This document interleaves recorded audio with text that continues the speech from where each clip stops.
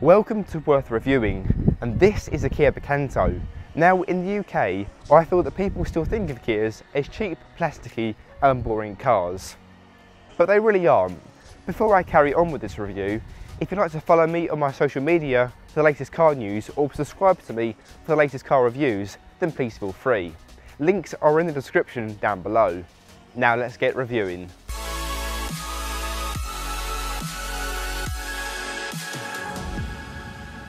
If you're looking at buying a city car, you want it to be affordable. Well, the Picanto starts at just over £10,000 for the trim level called 1.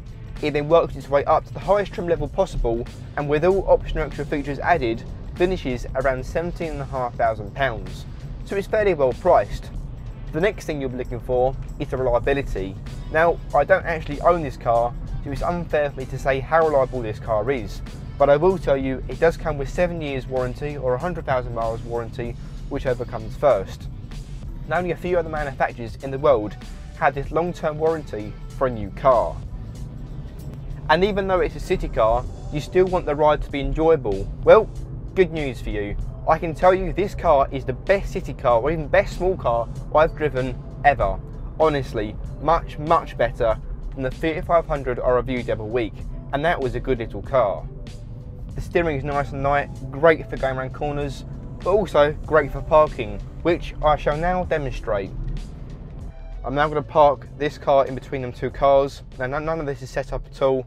The only thing I've done is put the camera to where it is, so you have a rough guide of how well my parking is, or how good my parking skills are, or ultimate parking skills are. I try and do this just in the one rather than drive again, like drive forward if I can. The steering is dead easy, nice and light, which is what you want. Oh, how close am I getting? Let's do it full, just get neat up a bit. So there we are, it's parked neatly right in front of someone's driveway, but it's okay, I'll move. So, you want a small city car to somehow be practical? Well, let's have a look. As you'd expect from a city car, the boot size space in the back isn't big, but it's expected. In the back of the Picanto, we have 255 litres with the seats folded up, and just over 1,000 litres with the rear seats folded down.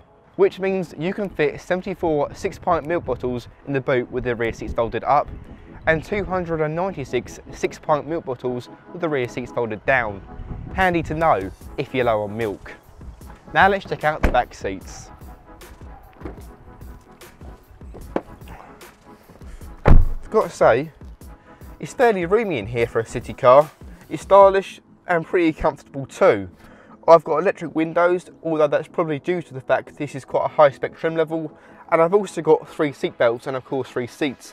Now most of this car's rivals, such as the Volkswagen Up, only have 2 seat belts in the back and maybe 3 seats, so meaning you can fit another person in the back of this car. Now let's check out the front.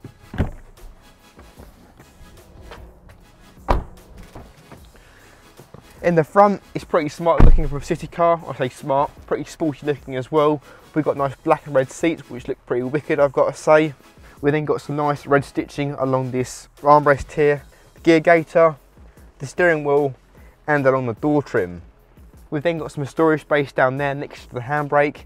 We've then got some more storage space up here, and in front of that, we've then got some places to put our cup holders, or cup holder. As you'll see, this is a 2-litre bottle of Tesco's lemonade. Oh yeah. We then put that into its place and press these 2 buttons either side, which should now lock this thing into, maybe it doesn't lock it into place, but still it sort of holds it into place. If you can have a passenger, get her or him to hold it like so. And then even so, a Red Bull can fits in there pretty snug as well. Say pretty snug. It doesn't fall over like this one did, and this one fits in there like more snug. In front of that, we've then got the USB 12-volt power socket and auxiliary input as well. And there's another little shelf storage at the top of that. We've then got the climate control system with aircon, which is fine to use. And at the top here, we've then got the 7-inch infotainment system, which for a city car, I've got to say, it is literally 10 out of 10, bang on, perfect. It's not laggy at all, it's easy to use. It's got DAB, it's got Bluetooth, it's got FM radio, not that we use it anymore. It's got Android Auto, it's got Apple CarPlay, as every system now does. But the thing I like about this system is that they've kept the controls down to the side, still buttons, not icons, and I like that because sometimes it's so much easier to press a button than trying to find the icon to touch, and then we then press the wrong thing, it then sends a missile somewhere. But I like that.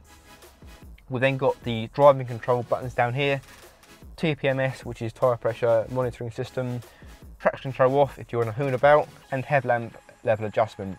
And we then got some electric windows, obviously for the back as you've just seen, but the front as well, so you can control the front and the rear, which is quite good for a city car. Central locking, and you can also put the windows in like you can see, and out again. I can see myself now. And finally, the glove box. Let's go for another drive.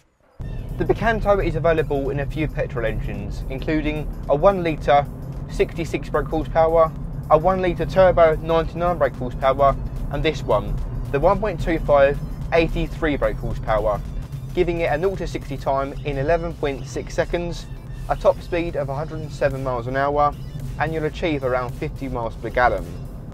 So, which engine should you go for? For me personally, it would either be this one or the 1 litre turbocharged, simply as I prefer a car with a bit more power. But you don't necessarily need that in a city car.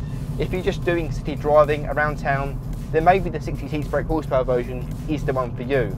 But it might also seem sluggish when you do want to put your foot down. But putting my foot down this car,